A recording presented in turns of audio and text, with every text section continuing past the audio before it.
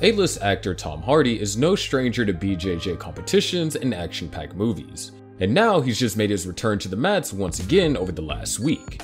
You may know him from his role in the movie Warrior, where he played a skilled MMA fighter. Well, it turns out that Tom Hardy didn't just learn those moves for the movie. He's been training and competing in grappling tournaments ever since. And get this, he's been crushing it. Despite being a surprise to many, Hardy has already racked up an impressive number of wins. But that's not all. In his most recent competition, Hardy faced off against a tough opponent who caught him in a tight guillotine choke. But did that stop him? Hell no. Hardy showed off his tenacity and determination as he fought his way out of the chokehold and swiftly passed into his opponent's side control. It looked like he was about to take the victory right then and there. However, before he locked his hooks, he fell to the side and sunk in a triangle choke instead, which led to his submission victory. A lot of people would have tapped to that guillotine he was locked in, but he kept his composure and it worked out well for him. Despite his busy schedule, Hardy has been constantly training and improving in BJJ, and let us tell you, that's no small feat. BJJ takes an insane amount of dedication and hard work to become proficient in, but Hardy has been up to the task, impressing both fans and peers alike with his skills on the mat. He's already a 4th degree blue belt in BJJ, and that itself is no small achievement. And we have a feeling that it won't be long until he's awarded his purple belt. Just to show you how serious he is about his grappling game, Hardy even competed in the Reorg Open Championship in August of 2022. And guess what? He dominated. Hardy took home the gold in both the gi and the no gi competitions. That's right, he's a champ in both. But do you want to see Tom make a transition to grappling sometime? Let us know in the comments below. We've all heard the saying that practice makes perfect when it comes to MMA, but sometimes things can go wrong during training and sparring sessions. One such incident occurred a few years back when an instructor sparred with his student and placed all of his weight on the student's neck, crushing his cervical vertebrae. The instructor was heavily criticized for his actions, but recently some notable combat sports athletes have shared their opinions on the incident. Gordon Ryan and Tom DeBlass have weighed in on the matter, and it seems that Chris Weidman and some other fans are also backing up the claims against the instructor. It is a stark reminder that while training and sparring are important aspects of combat sports, safety should always be the top priority. DeBlass and Gordon Ryan co-posted on Instagram and explained the accident, defending the instructor who had been facing criticism for negligence. They also revealed that the student involved received a massive $46 million compensation for the incident. Chris Weidman also shared his opinions on the matter, stating in the comment sections that based on the video, he believes it was a complete accident. As always, the fans have always been vocal in the comment section, sharing their thoughts and opinions on the incident. Fans sided with the BJJ practitioner's opinions on the video clip that went viral, and many agreed to the fact that the incident was a result of a freak accident. One social media user said, agreed 1000%. Another fan added, an accident. Those judging the instructor are clearly trying to take advantage of a tragedy to promote themselves. But what do you think of the clip? Do you think that this was a mere freak accident, or was there malicious intent involved? Be sure to share your thoughts with us in the comments below. Ciryl Gane welcomed Jon Jones back to the MMA at UFC 285 earlier in March. The highly anticipated bout was short-lived as Jones submitted Gane in the first round with ease. Now, you might be wondering, why we're including a UFC fight in a news recap for grappling, right? Well, the focus of this particular news is a man who is supposed to help Ciryl Gane prepare for the epic clash.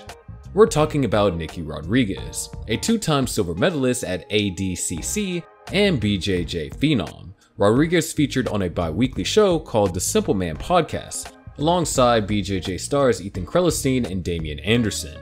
During episode 17 of the podcast, Rodriguez disclosed why he did not travel to France to help Ciryl Gane. Well, yeah, I was supposed to go to France to train with Ciryl, but the numbers didn't work out, and it was like I had a bunch of seminars and stuff planned, and they weren't trying to, or not, they weren't trying to compensate me, and it wasn't necessarily Ciryl, but you know, his manager or whatnot. Yeah. But man, like if he had some proper grappling training, I mean, he definitely could have did a little bit better. Nicky Rodriguez may have only started training BJJ in 2018. But he's already making waves in the world of grappling. The former college wrestler quickly rose to prominence, earning a silver medal at the ADCC Submission Fighting World Championships in just his second year of BJJ training. Known as Nicky Rod, he's become a rising star in the grappling world, and his skills were put to the test when he joined Ciryl Gane's training camp.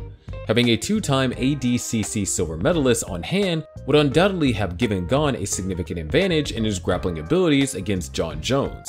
It just goes to show how quickly someone can make an impact in the world of BJJ with hard work and determination. But do you think that Nicky Rod would have helped Gane turn the tides against Jon Jones? Let us know in the comments below.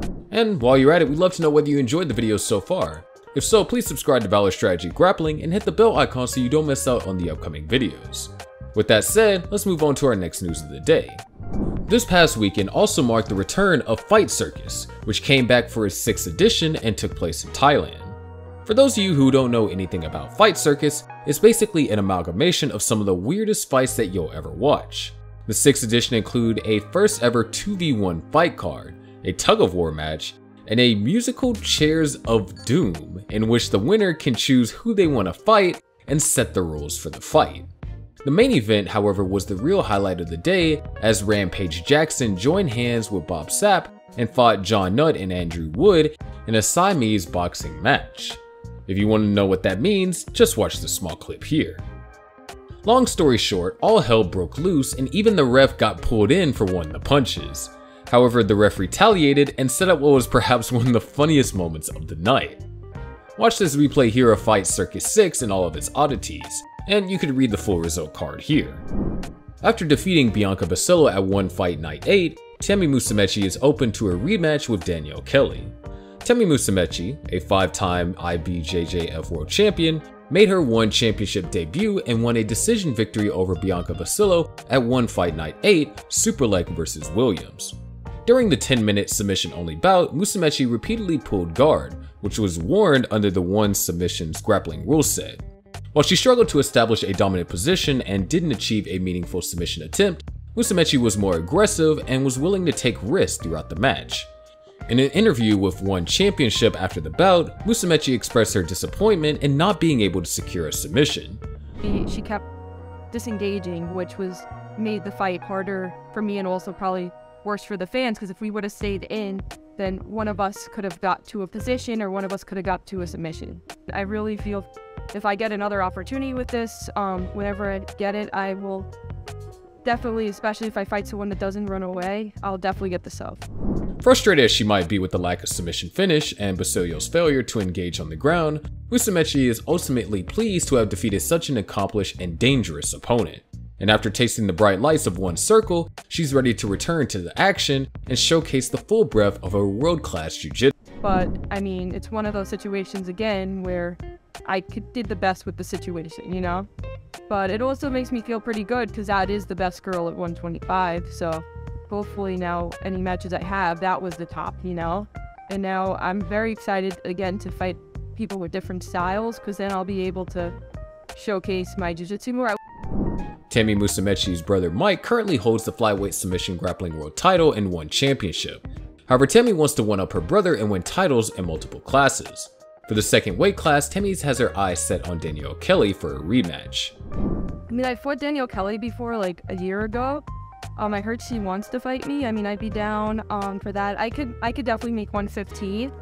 I've made 115 in jiu-jitsu, and that's where you literally weigh in and then you fight right after. I like 125 a lot more because I like having muscles. And then I like eating a lot of pizza and getting to eat ice cream up until a week before. But for 115, I mean, I definitely could make that weight. It won't be as fun as the 125, but I think at my height, I'm definitely probably built more for 115. Do you think that Tammi can make this big achievement over her brother? Be sure to share your thoughts with us in the comments below. And this brings us to the last news of the day, where we unveil BJJ Stars 10, which has been scheduled for April 22nd. BJJ Stars have organized an elite Grand Prix that includes top BJJ competitors from various weight classes. The Absolute Grand Prix features some of the best Brazilian grapplers in the bracket, including Kainan Duarte, Felipe Andrew, Patrick Gaudio, Victor Hugo, and Eric Muniz, who all stand a good chance at winning. Additionally, Mika Galvão, the lightest athlete in the bracket, has chosen to participate in the Grand Prix rather than a middleweight super fight. However, Roberto Cyborg Abreu, who is currently serving a 3-year suspension from IBJJF competition due to a failed PED test, has also been invited to compete. Devontae Johnson and Adam Wardinsky are the only non-Brazilians competing in the Grand Prix. You can read the full announcement on BJJ Star Instagram account. And that concludes our news recap for today. What was your favorite news of today? Be sure to sound off in the comments section below.